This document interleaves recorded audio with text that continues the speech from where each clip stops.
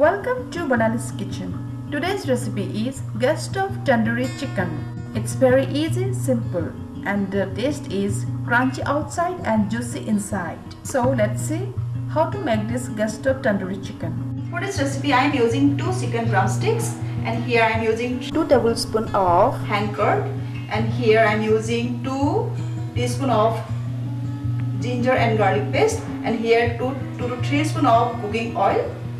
And here my another dry ingredients, and this is 1 teaspoon of salt, half teaspoon of cumin seed powder, half teaspoon of methi powder, 1 small lime or lemon, and here 1.5 teaspoon of red chili powder, and here half teaspoon of coriander powder, half teaspoon of garam masala, and half teaspoon of turmeric powder.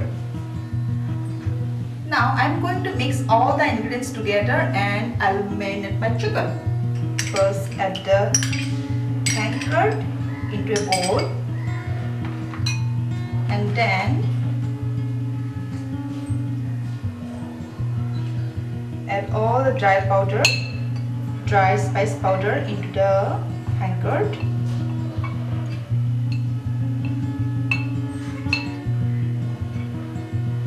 Add the ginger and garlic paste, add oil, then squeeze the lemon juice, 1 or 2 teaspoons, and then mix them well together. You can use a spoon or your hand to mix up the spice mixture together. Spice mixture looking beautiful. Now I am going to put the chicken into the mixture. Now just give a good mix using a spoon, or you can use your hand. This is looking really very beautiful and the color is so nice. I think I need to use my hands for the good marination to my chicken. Yes, this is perfect. The chicken is well coated with the spice mixer and looking very nice and beautiful. Yes, this looks perfect. Now just keep it in the refrigerator at least 1 or 2 hours. After 3 hours, my marinated chicken is ready to cook. For that, I'll use a grill stand or roaster grill to cook my chicken. Now, I'm going to remove some of the spice mixture from the marinated chicken, and again I'll apply it later.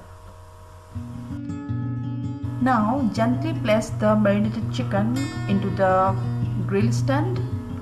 Again, remove some spice mixture from the drumstick and place it into the grill stand. Now add some spice mixture at the top of the marinated chicken and brush it very nicely. Yes, our chicken is ready to go our stove. Now just switch on the flame and keep it down as much as you can. Now keep the chicken into the gas stove and let it cook 15 to 25 minutes in very low flame. Turn the other side every 2 minutes and just keep eye on it. Otherwise it will be burned. Here some of the spices are going down. That's why you are noticing the high flame.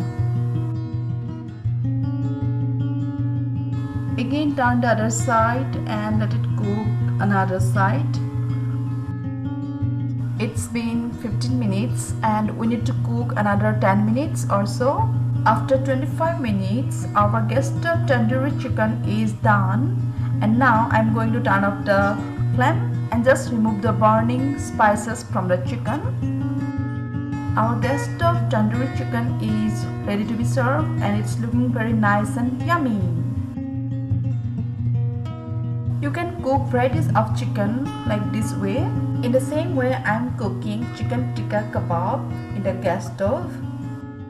I hope you guys love today's gas stove cooking recipes, and I'll see you soon in another video. Bye bye, take care.